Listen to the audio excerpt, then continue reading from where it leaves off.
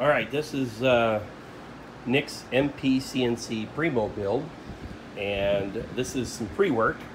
I got a little bored because it was going to take a while to get my conduit, my 1-inch conduit from Metals Depot. So I got all my printing done on Thursday, and I thought I'd take a moment and go through all the directions from back to stern or from front to stern and see if there was anything I could do.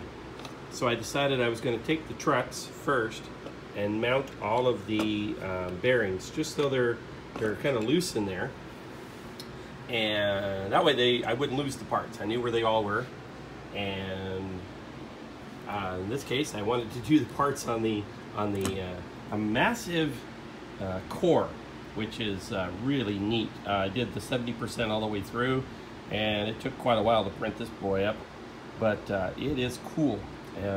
I'm going for minion colors, so I've got one block built up. This will sit on there, so he's yellow on the top, blue all the way through to black feet, and I ran out of the light blue there, so I got a whole bunch of this is Amazon's suggested blue right now, so it's a no-name brand, but it's really nice, really bright and vibrant. So the blue's bright, the yellow's bright. I'm pretty happy with it. Other than that, FedEx decided to deliver one of my 2 pre-cut Metals Depot jobs early. So today I actually got to try the piping. And when you get this, I'm doing a 3-foot by 4-foot area to give me a 2-foot by 3-foot build area, which is just perfect for me and the signs that I make for scouts and stuff.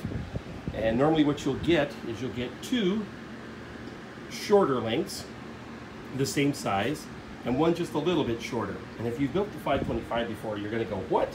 I thought there was 3 each. And there used to be, but with the Burley, they started doing the outer rails, one length that's a little longer, and the one that goes for the gantry is a little shorter. So here I've got the outer gantry for my X. These are a little longer, but the same size, and one little shorter one that's going to go on the crossarm for the gantry. Same with the Y, the 2 shorter pieces and a longer, or 2 longer pieces and a shorter piece. This is the 0.085 thickness, so it's in between the 2 settings that Ryan spec'd out. He spec'd out a wall thickness of 0.065 to 0.120. Metals Depot happened to have an in-between, so I thought I'd just kind of split the hairs and go with it. All of my pipes are exactly the size I wanted to, plus or minus a millimeter, which for these lakes here, it doesn't matter, honestly. They could be 2 or 3 millimeters off from each other and still be just fine, because it just means they won't go all the way through the tube. You know, they'll either stick out a little bit or they'll come a little shy. The critical ones are these guys here, the height. You want the height to match and you want the Z to match, otherwise you could have some interference with the parts, or your pipes won't be true and level to the table. But that's kind of what I did. So if you're kind of in the same spot I am, it's okay to put some of this stuff together and leave it loose and get it to till you can get your piping. And I know the piping right now, metals, take a while. This one here is an example of a truck, and you can see it holds everything in 3 directions, so you got a nice little triangle there. The one on top there, that is kind of a special deal, because you can tighten these 2 bolts there on top a little tighter if you have any variance of this not holding onto your pipe, which will cause these bottom ones here, and excuse the app, it'll cause these 2 bottom ones here to kind of squeeze together a little bit, and that'll help cinch it up and bring the whole assembly up so the pipe fits.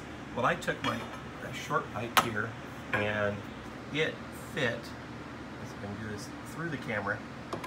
There we go. I'm gonna grab it real fast.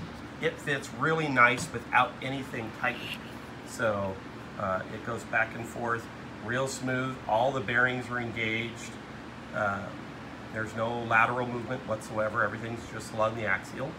And if you look really close at the bearings, they got a little run through them. You see the little grease coming off the pipe, and it is even on all 3 bearing sets. So this runs really well and smooth. It doesn't bind. This is very heavy pipe, so I'm really excited to see how stiff this whole assembly is. But the next step does require that I have the legs, and to give you an idea of where the first critical bit is, that's your feet. So the foot here and the foot that goes over here in front, those aren't too critical, believe it or not. You just want them to fit your pipe.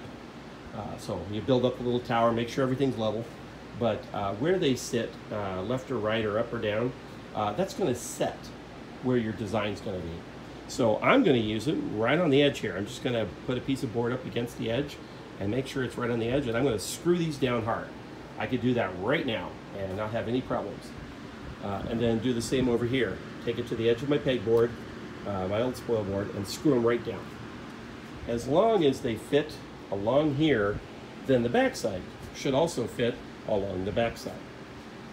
Where it gets critical and where you have to really watch what you're doing if you want your build to go well is when I put those back feet in, I am going to want to continually do diagonal measurements. Not so much worry that this is a right angle here. Don't worry like getting a right angle in here, trying to make that perfectly perpendicular. That's going to be a pain in the butt. Don't do that. Measure the diagonal from place to place. If you want, if you put up your pipe, you can measure it from the outer edge of your pipe here or the inner edge. Doesn't matter, as long as it's the same place of both. And make sure the 2 diagonals together are no more than 1 millimeters different from each other. And that's going to help keep you square. Then your right angles will just come into place. You can't get a parallelogram if both your diagonals are identical. And then your auto squaring will be a lot easier. In fact, you could probably get away without having the auto alignment package installed. I'm still going to do it because my control box for my old CNC is already set up for it, so I don't have to worry about it. For wiring, I am going to use this 4-conductor 22 gauge alarm wire.